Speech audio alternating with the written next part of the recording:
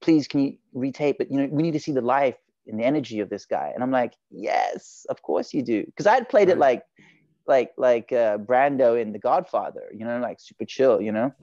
And I'm like, well, thank you for giving me another opportunity. And so I decided to throw out every single note that I'd been given by the JT, by Alexa, by Justin. Yeah. And I just heard, like, you know, Bruce Lee's voice, you know, which is like, you know, honestly express yourself. And, you know, and I remember thinking, like, you know, if I'm lucky enough and fortunate enough to get this role and to play this character for how many years, then I better enjoy it.